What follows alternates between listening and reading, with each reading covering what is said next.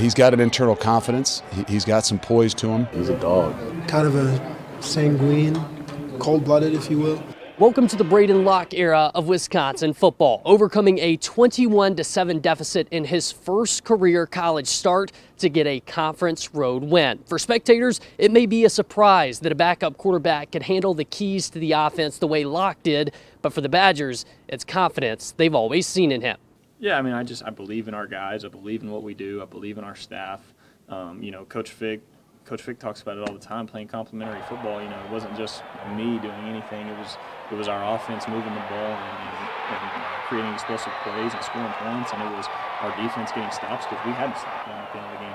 As if the Badgers weren't already in a weird enough situation, they throw the game-winning touchdown to a 6'8", 300-pound offensive lineman, just as everyone expected. As soon as I saw that ball in the air, it just kind of felt like slow motion, and I just saw it come right into the hands, and still couldn't believe when I caught it. It's pretty crazy. I mean, I had confidence in it. We've repped it a lot and really tried to make that play as perfect as we can. I thought it was great execution. I thought we made a tremendous catch, a great adjustment to the ball. Proud of those guys, and it was great execution.